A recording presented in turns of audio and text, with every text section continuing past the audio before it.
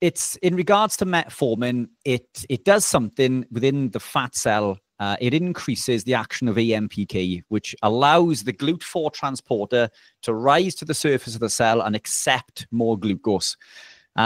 So it lowers blood glucose, but it's forcing the glucose into the cell. But the cell doesn't want that glucose. This is why it has switched off the mechanism. It's a safety mechanism. When we overfill a fat cell, it can lead to leakage, and this becomes incredibly toxic. So we don't want to fill. The fat cell can grow at an exponential rate, and it can grow incredibly large. But when it gets too big, the fat will leak and it can cause problems.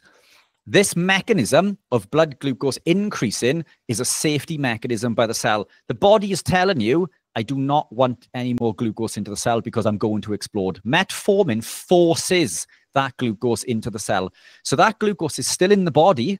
It's just not in the blood. And now it's in the cell, which is even more damaging, you know?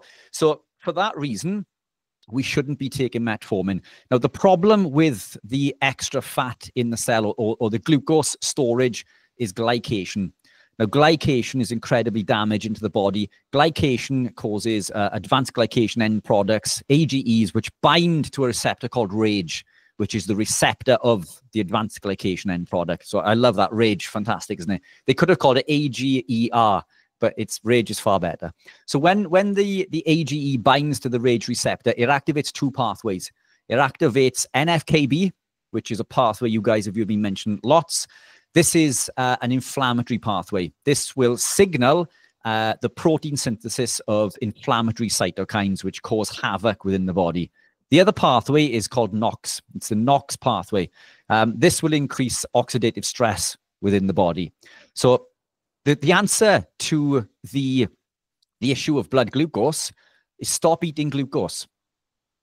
We lower glucose in the diet, and then the problem's resolved. We don't need to take silly drugs like metformin to force an action that the body does not want to happen. So I'm not a fan of this.